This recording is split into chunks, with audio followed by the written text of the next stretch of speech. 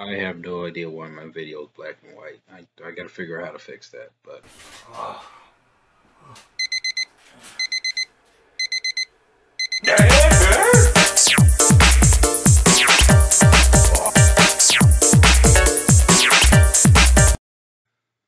welcome back to Underrated Movies. I'm your guy. I'm your man, Mr. Alton Henry. Today I have the pleasure of rewatching, and I believe it's underrated. I mean, it's got praise over the Oscars of last year, and I saw it in theaters. I'm going to be talking about and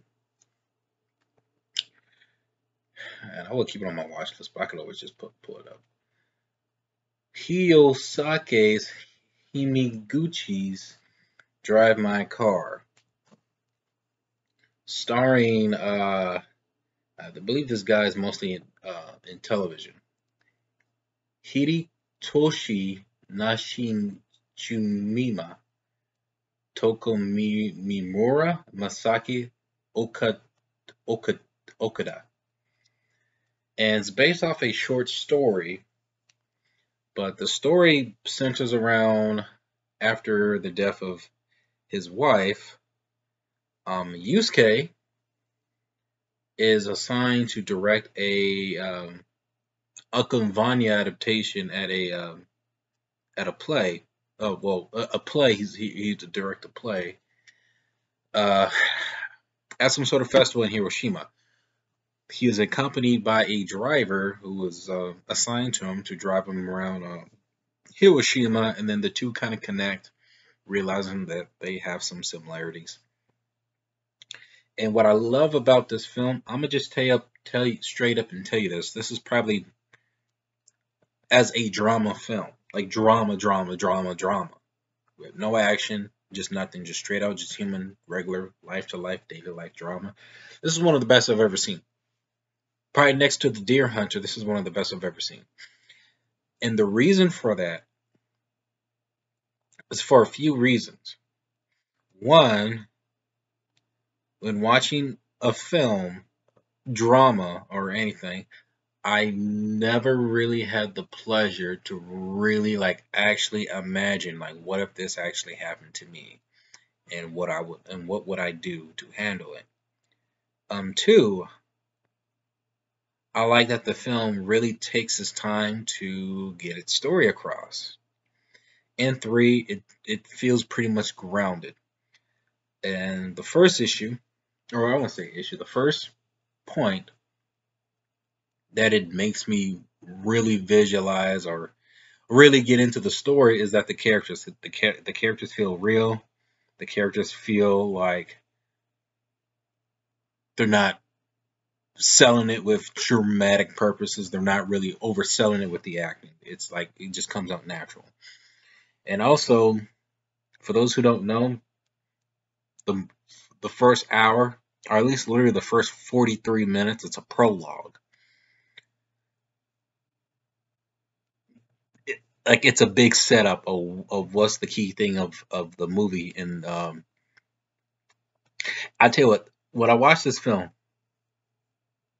but the more I kind of got into it, you kind of understand the reason why certain characters did or have done the things that they've done, which transpire to the rest of what's happened and what the characters have to deal with in this film. Where and I don't know if I want to spoil, but it does tackle certain issues that's currently being more publicized nowadays with the internet and basically how you surface it up. Where I'm gonna kind of just vaguely say what kind of happens in the film because the trailer doesn't really sell you what happens, and that's a good thing. But what happens is that during a tragedy, and the tragedy was long overdue, um, the couple of Yusuke and I think the actress, the character is Koji, I believe. They've lost a child, and the two didn't know how to cope with it. The love was still there, but deep down, both of them were broken, and both of them kind of shut each other out. One of them tried to figure out another way to move on by having another child. The other one didn't want to. felt like it was just maybe too soon or whatever the reason. And I don't necessarily blame one over the other, but both of them are at fault for a failing relationship. Um,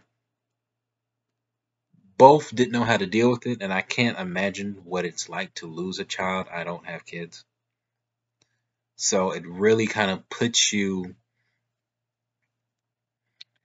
in a predicament of how to cope with trauma and how sometimes people deal with it in their own unusual way, and some people might not be able to respond, and they feel like they have to cope or handle it on their own way. And what happens is that, well, the wife has infidelity and starts sleeping with other people, and the husband knew about it, but he didn't want to let her go or didn't want to confront her about it. But it gets to the point that later in the film where, and it's disgusting, to be honest with you. Like, there's a whole red pill thing. I got to be honest. If someone's doing that, man or woman, if they cheat, leave. Even if there's tragedy. I mean, I don't. I mean, I think regardless if there's tragedy, still, uh, one bails out or cheats, they gotta go. They gotta leave. The husband knows about it, but he doesn't know how to handle it. So he's constantly convincing himself that if he confronted her about it, which he knows he didn't like her cheating, he would lose her. And there was a moment where I think she was gonna try to find some sort of resolution behind it, but the movie it doesn't specify. But right before the wife says she wants to talk to him about certain things, she dies. Some sort of hemorrhage, like I think blood clogged in the brain, and she couldn't get any oxygen. So after that, the movie chronicles him 2 years later, Yusuke, of him dealing with it and questioning what the overall theme of what the film is centralizing is: what is love? What is the kind of love that one gives? Love languages and everyone's unique way of expressing it. There's a lot of characters in this film that are somewhat suppressed, mostly the two main characters, or well, three, that somehow are suppressing how they should feel, suppressing their emotions due to trauma, due to other people experiencing how they're sharing or how they're expressing their love language or how they perceive love or how they choose to give it. It's the movie dives into what is that concept of romantic relationships and love. What is it? So the movie really kind of questions, I wouldn't not necessarily questions, but it really analyzes what is the definition, what is love, and how do you go about it expressing it, especially coming from part times. Because there's this other character, the designated driver. What's her? Uh, is it Misaki Okuta? I'm sorry. The driver who was assigned to drive Yusuke around. I'm probably getting their names wrong, so I apologize. Um, she's dealt with some traumatic experience relating to her mother, that her mother was abusive, and she's trying to figure out a good way of seeing it from a different perspective, saying, well, if she did this, I wouldn't be able to learn how to drive a car because she taught me how to drive a car and other things in life, even though I've done something bad in retaliation in a way. I'm still thankful for what's what the gift that she gave me, which is something interesting about this film. That, and believe it or not, because it makes me really think after watching it a second time, that the people you meet, whether good or bad, you learn something from it. So there's a gift from every single person that you've encountered, and you learn from it. good and bad. If it's bad, well, you learn not to associate with that person again, but you also learn something valuable behind it. You learn quite a few things by being around people who've gone through their own experiences in life and can teach you about certain things that could maybe benefit your own. And the movie really puts that out there. And there's a sequence in there which was the first time it was kind of a difficult to watch because it's like you're hearing somebody confess to taking part in an infidelity act. It's a car sequence and it's a long sequence. It's like I think 10 minutes. I think like 7 to 10 minutes. Where little of a spoiler.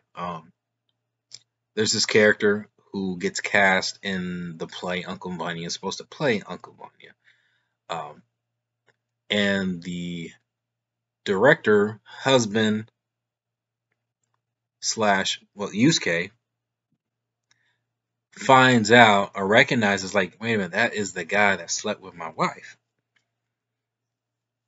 So he doesn't really do anything about it. He doesn't want to create drama or anything. But there's a sequence in there where they do have quite a few discussions about uh,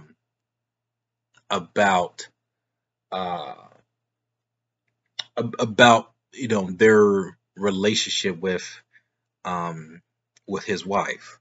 That he admits that yeah, what I did was crap, but I fell in love with your wife, and we kind of have some sort of brief connection. And I'm sorry to admit to you, but that's what happened. And then there's a lot of symbolisms of what's being told into the film where it foreshadows what happens, it foreshadows certain things about the character that kind of adds backstory to those characters. And it's very unique. Some of these characters are in some of these stories that are being taught. I could kind of tell that some of these characters are kind of damaged in the head. And I'm not saying that as a bad thing, but there's people out there that have experienced trauma and they see the world from a different way and how they interpret how to live their life and what their body language or love language, what they perceive as that affection, if that makes sense, which was interesting. Um, I've and it makes me really, really love this film even more thinking about it. And I'm kind of felt ashamed that this past Oscars, that the most memorable thing about that event was the Will Smith slap. But to be honest with you, this movie should have won Best Picture. I mean, won Best Foreign Language, thank God, but I think it could have won Best Picture. I have not seen Coda, so I don't know. Um, and I got to be honest, when I was watching this movie, Yusuke, I got so pissed off with that character. I'm not saying he's an annoying character. He's not. He's a cool character. Well, not cool in a positive sense, but it's just the situation that he's in where it's tough to let go. And then the movie note also puts out like another fact that could you accept a person? And this movie really gets you like the idea. Can you really accept somebody who they are and what they do, their habits and everything for a relationship to succeed? Could you accept every freaking flaw that they have? Because that's something really you have to do, even if they're somewhat have scars. Can you accept that? Because if you don't fully love that person. You don't, there's some, I think that's full found um, love. I think that the film is trying to point out that you have to fully accept everything, even if they got, a disability. You got to accept full-fledged everything about them. Otherwise, things will come to, will fall apart. And I think that's what the film, to its core, was really pressing out. I gotta be honest with that character, the main character Yusuke. And like I said, I don't know what I don't have kids, and people deal with trauma in their own way, losing someone in their own way. But someone steps out the marriage and they cheat, they out. You know, they just gotta leave. And y'all just got the relationship just gotta end. It has to end. At least for me, because the guy was so scared of losing his wife and didn't want to confront and addressing his needs out of it. But then he kind of felt from what the film implies that he kind of shut her out a little bit, but they still get intimate. But he wasn't fully connecting with her due to that tragedy, and things kind of fell off. There could have been a way for them, for the both of them, to um, find some sort of balance, some sort of way to put their relationship back on track. They chose to stick it out, but they still had a unhealthy way to handle their they had a bad solution to what they've um for what they tried to do with their relationship. There was a bad solution.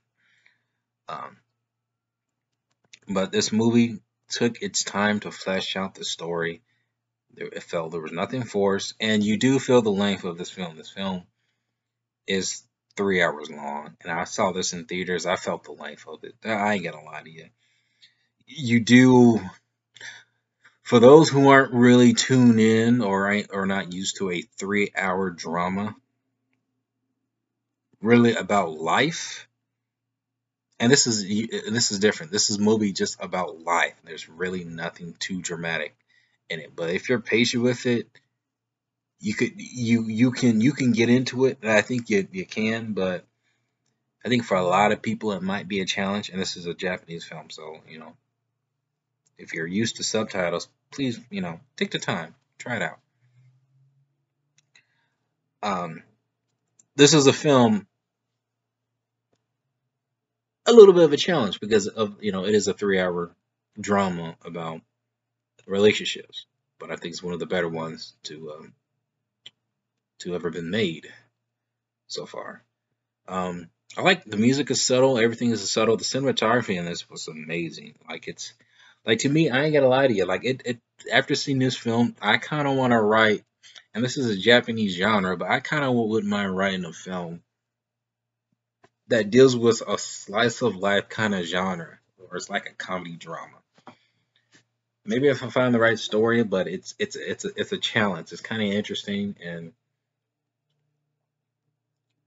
there was like every story beat, everything about this film was interesting, and it didn't feel like there was any cliches or anything. It felt like a natural piece of art. What you doing up here, boy?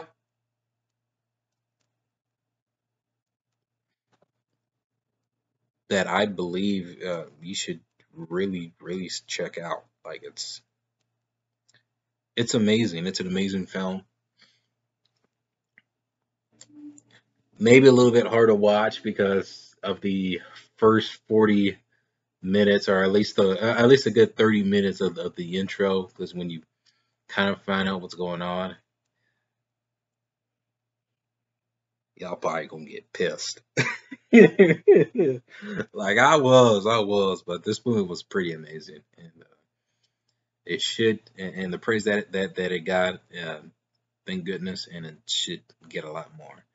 Drive My Car, have you seen it? Comment below, let me know if you have. Now available on HBO Max, and let me know what is your favorite underrated movie.